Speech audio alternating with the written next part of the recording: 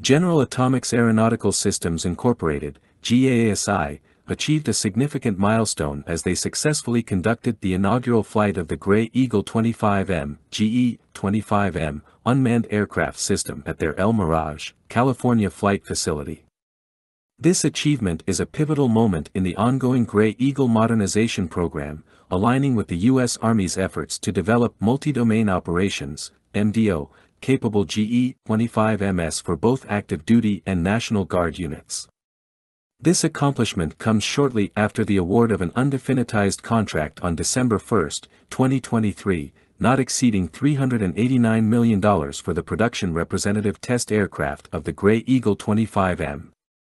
The GE-25M is anticipated to remain in service for the U.S. Army well into the 2050s.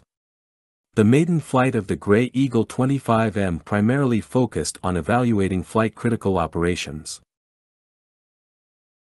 This included rigorous testing of the improved flight computer, boasting a remarkable 5x increase in processing capacity and a substantial 80x augmentation in data storage capacity, accompanied by 10x more RAM.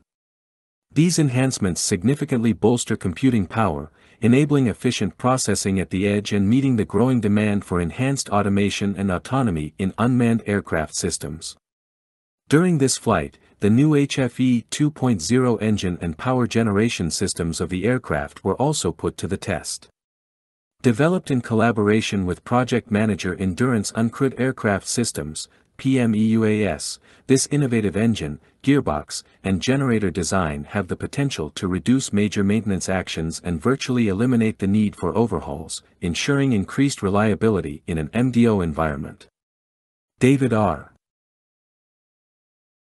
Alexander, the president of GAASI, highlighted the importance of reducing maintenance requirements, especially in a multi-domain operations setting, stating, "In an MDO environment, soldiers need the aircraft to operate with increased reliability along with reduced manning and equipment, which is why GE-25M significantly reduces the maintenance required on the aircraft."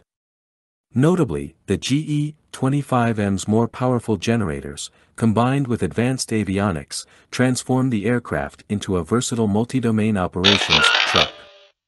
It can effectively employ a range of advanced multi-intelligence sensors, launched effects, and electronic warfare pods. GASI, in collaboration with PME-UAS, is committed to delivering a government-owned, government-controlled open architecture, ensuring plug-and-play capabilities that enable the platform to adapt to evolving threats. The GE-25M incorporates open architecture for both aircraft and ground systems, advanced data links, and an upgraded propulsion system.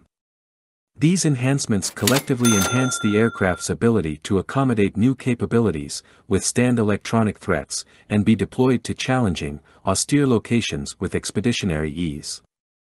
Out of this topic, notice that large drones date back to World War II, both in the US and German air forces, as this BBC documentary illustrates.